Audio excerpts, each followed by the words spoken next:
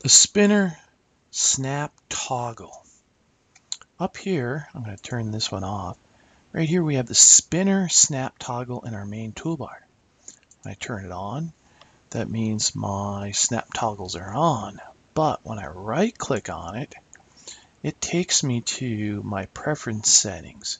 In my preference settings, I go to spinners.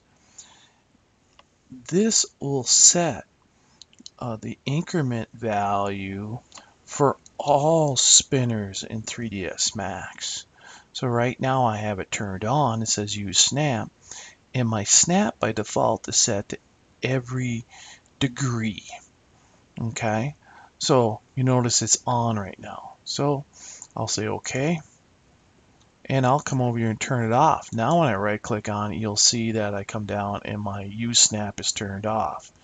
So the default value is 1 degree for the spinners, or 1 for all the spinners. But you could change that by just simply typing in a value here, going up and down. We could also set the precision of the spinners as well. So this applies for all spinners in 3ds Max and allows us to set the single increment or decrements value for all the spinners.